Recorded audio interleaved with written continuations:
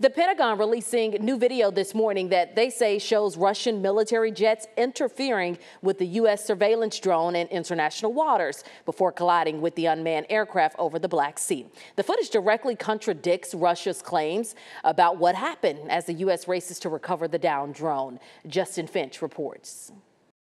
The Pentagon has released this dramatic video they say captures Russian military jets interfering with the U.S. Reaper drone moments before one of the jets physically strikes the unmanned surveillance aircraft. The footage appears to show Russian warplanes spraying fuel on the drone multiple times before one of the fighter jets comes in vertically at high speed, then collides with the drone's rear propeller. The footage breaks up, but when it returns, the drone's propeller is visibly damaged, the drone then plunging into the Black Sea.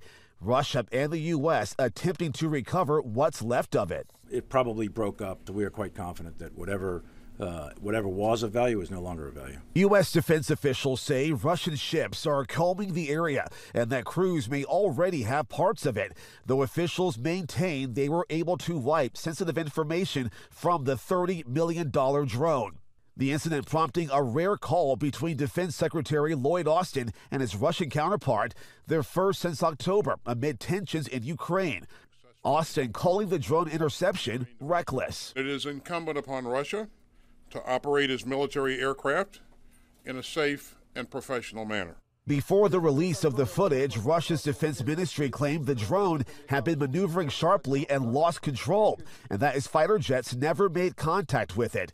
They continue to deny there was any contact even after the release of the Pentagon video.